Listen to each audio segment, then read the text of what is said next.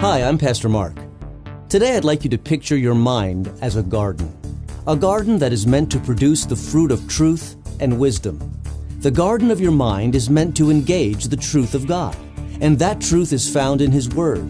And when you find it, you'll not only be tending to the garden of your mind, but also soothing the turmoil of your heart. That's exactly what the Apostle Paul does as he writes his letters to the churches. He fights the upset and unsettled emotions in their hearts by teaching their minds biblical truth. And that's what we must do. Heal our emotions by the truth of the Word of God. So, do you feel lonely? Joshua 1:5, As I was with Moses, so I will be with you. I will never leave you nor forsake you. Do you feel overwhelmed?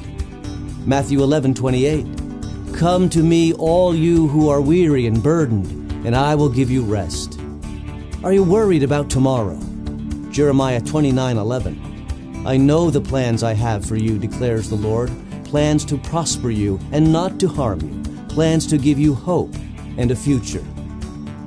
Are you afraid to face death? John 14:2, In my Father's house are many rooms. If it were not so, I would have told you.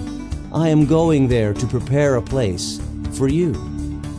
Calm the emotion of your heart with Scripture truth that penetrates your mind.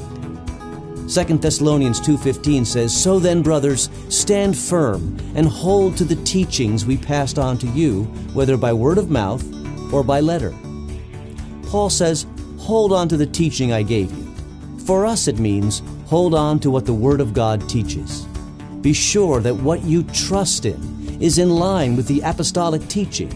Stay true and refuse to retool or revise or rewrite the faith to conform to modern fads. Hold on to truth. Hold on to hope. Protect your heart with a mind centered on the Word of God. And may God bless you. And I hope to see you this Sunday.